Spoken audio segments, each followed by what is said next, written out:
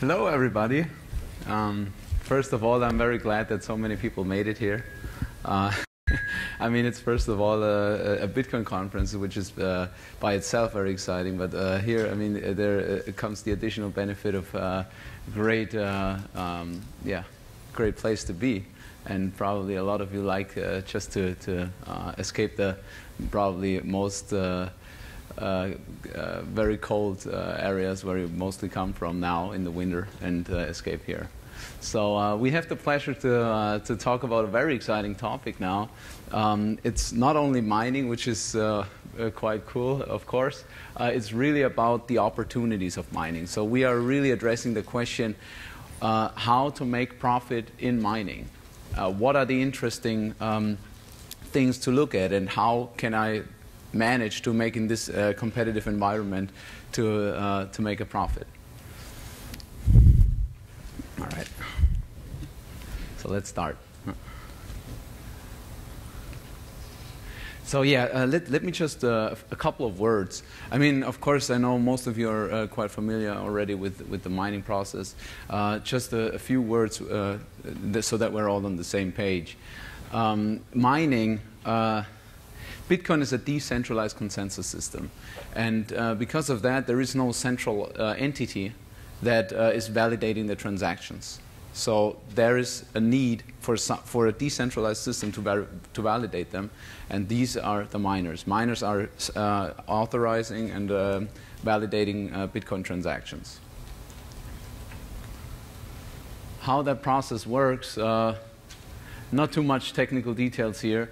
But you basically just take the previous block, you take the current block, and then you have a nonce value that you are tweaking, and you apply a cryptographic hash function on top of this input. And of course, the output of the hash function is random, so you have to try and see the output and check the output. And if the output is lower than a certain range, a certain parameter, you found the block. So in this case, particular example, it's 100, and you try first. You get with the nonce 122, you get to 1023. It's not lower than 100, so you didn't find the block. It's not valid. So you continue this, and in the end, you have the nonce 107. The output is smaller than 100. Yes, great. It's smaller than 135, and you found the block. When you find a block, then the network gives you gives the miners the block reward. This is currently 25 bitcoins, and this serves as the incentive for the miners to mine, to do it. I mean, no one except the people that really are very eager to support the network would do it without getting a reward. Roughly every 10 minutes, a block is found, and the block reward is currently 25 bitcoin. And it decreases over time. There is a block halving coming up middle of this year, where it will be reduced to the half, 12.5, and in that way, Bitcoin, of course, get more and more scarce, and miners are earning less block reward, but they are earning more transaction fees, which is the second component if the Bitcoin network grows. So now, to give you a rough picture of the industry, there are roughly two categories of miners. There are the home miners, and there are the large-scale miners. The home miners is a declining community for obvious reasons. I will explain later a bit more in detail. But here are the key points for a home miner. A home miner is buying machines from manufacturers or retailers. They're installing hardware using mostly standard PC accessories, and they're installing software using mostly community-driven open source programs. This is those are the main points for the home miner. Vast majority of home miners are doing this. Then we have the large-scale miners. For the large-scale miners, they are mostly buying in bulk, or they already own the hardware if it's manufacturers. They, of course, install the hardware in an optimized infrastructure, where electricity is very cheap and where they have the economy to scale and where they really can use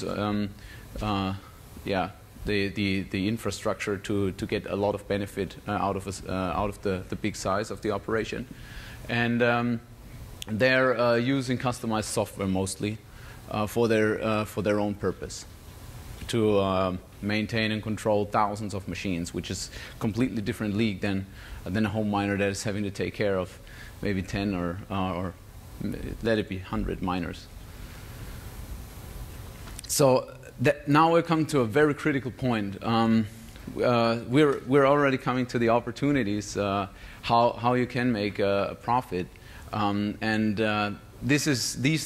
points I have it titled under SHA, specifically in Bitcoin mining, but also on the other mining that I will talk in a few slides later. These are the most critical points for a large scale and for every miner. We have the hardware efficiency, infrastructure efficiency, and the electricity rates. This is what gives you the competitive advantage. If you're top on these 3 points, you are in a very good position in the mining game.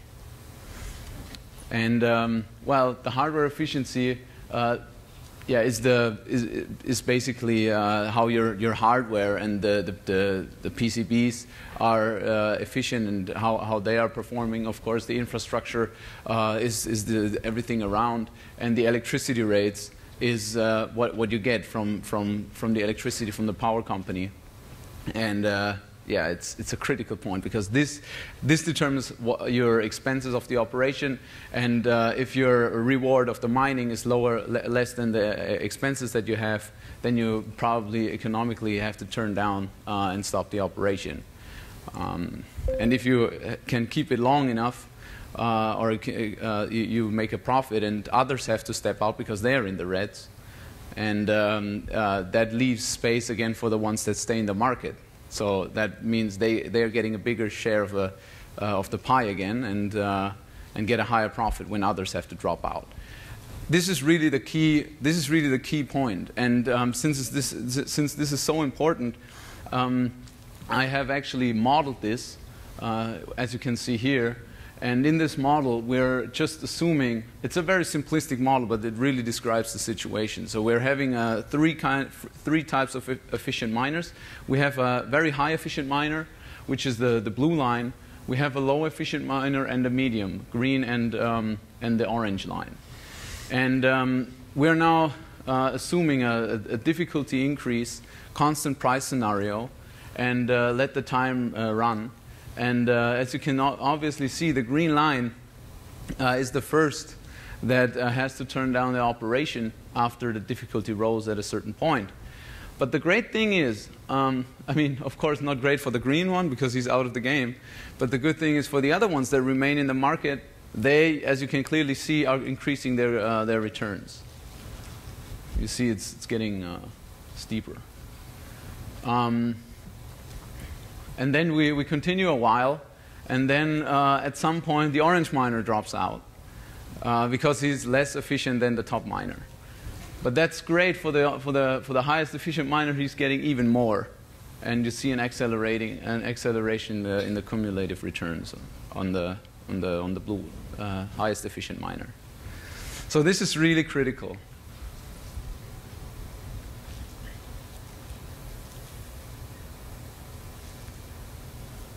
Here.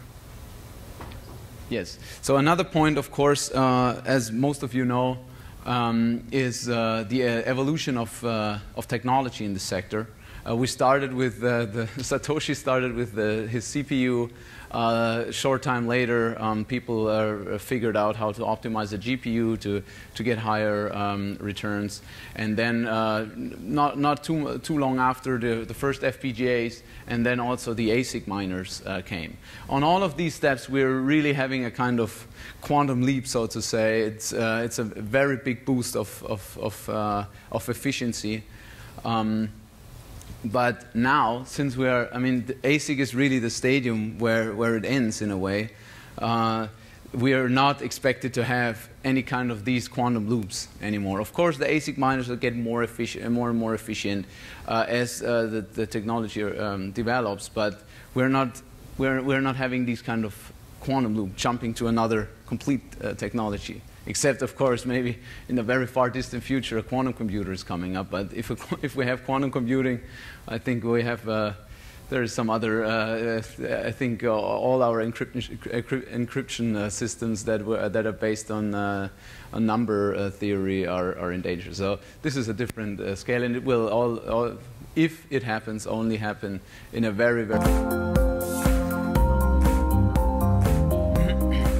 So this is an example of, this is a mining farm that's purely mining Bitcoin. And besides purely mining Bitcoin, there is also other ways. There are also other algorithms and other coins that you can mine. And one key technology that is also very interesting to look at is you can use SHA algorithm and mine, besides Bitcoin, also other coins. I mean, the other altcoins also have some value. They are traded on the exchanges. They are liquid exchanges.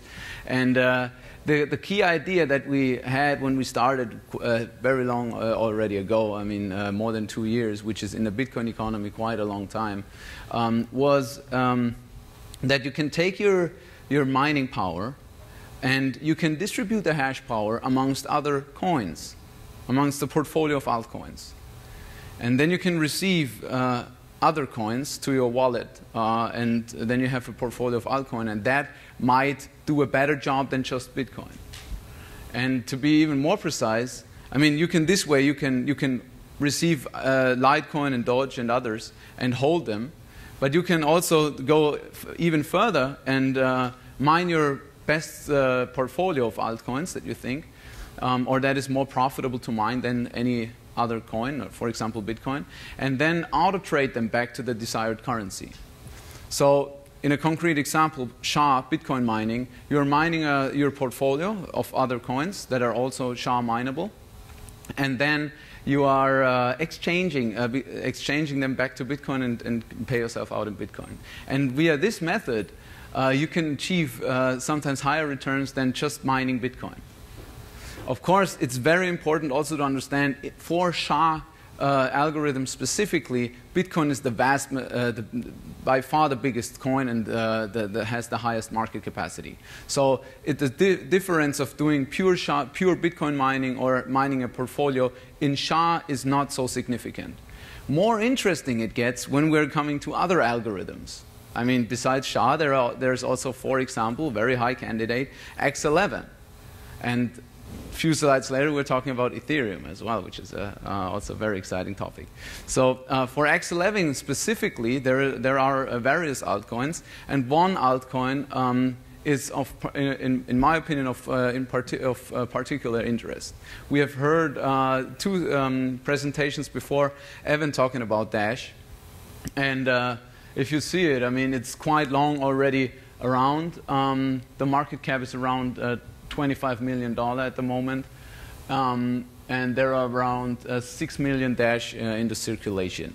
The price of Dash is at, well, the price of Dash now, it's incredible. I mean, here we're seeing 416, which was the state the day before yesterday, but now it's at 560.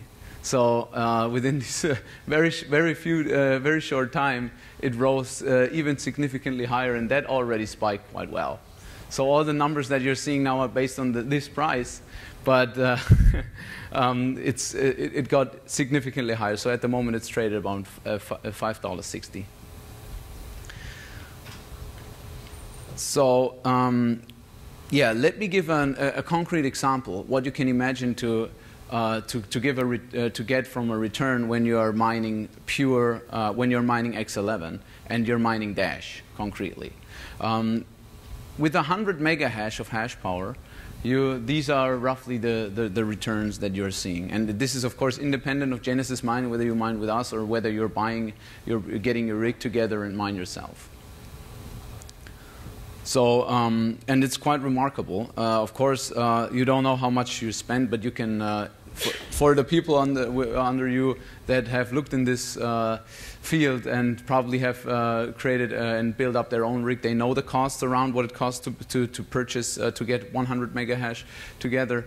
Yeah, you can also check out our homepage or find in the internet how much costs you have to expect to get this hash power up. And